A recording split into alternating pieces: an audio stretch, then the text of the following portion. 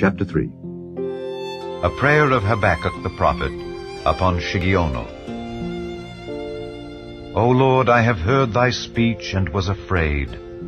O Lord, revive thy work in the midst of the years, in the midst of the years make known. In wrath, remember mercy. God came from Teman, and the Holy One from Mount Paran. Selah.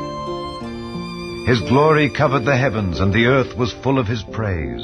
And his brightness was as the light. He had horns coming out of his hand, and there was the hiding of his power. Before him went the pestilence, and burning coals went forth at his feet. He stood and measured the earth. He beheld and drove asunder the nations. And the everlasting mountains were scattered, the perpetual hills did bow.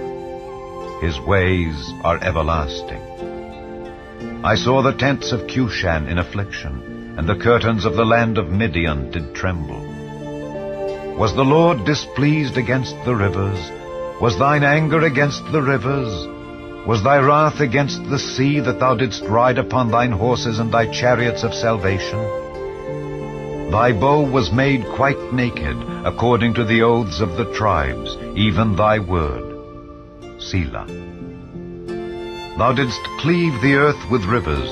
The mountains saw thee, and they trembled. The overflowing of the water passed by. The deep uttered his voice, and lifted up his hands on high. The sun and moon stood still in their habitation. At the light of thine arrows they went, and at the shining of thy glittering spear. Thou didst march through the land in indignation. Thou didst thresh the heathen in anger. Thou wentest forth for the salvation of thy people, even for salvation with thine anointed. Thou woundedst the head out of the house of the wicked, by discovering the foundation unto the neck. Selah. Thou didst strike through with his staves the head of his villages. They came out as a whirlwind to scatter me. Their rejoicing was as to devour the poor secretly. Thou didst walk through the sea with thine horses, through the heap of great waters. When I heard, my belly trembled, my lips quivered at the voice.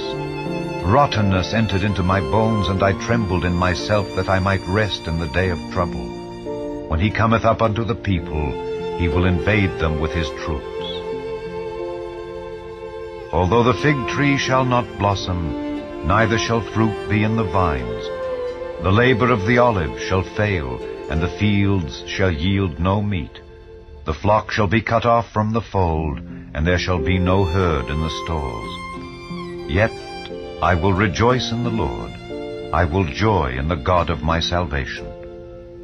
The Lord God is my strength, and he will make my feet like hinds' feet, and he will make me to walk upon mine high places.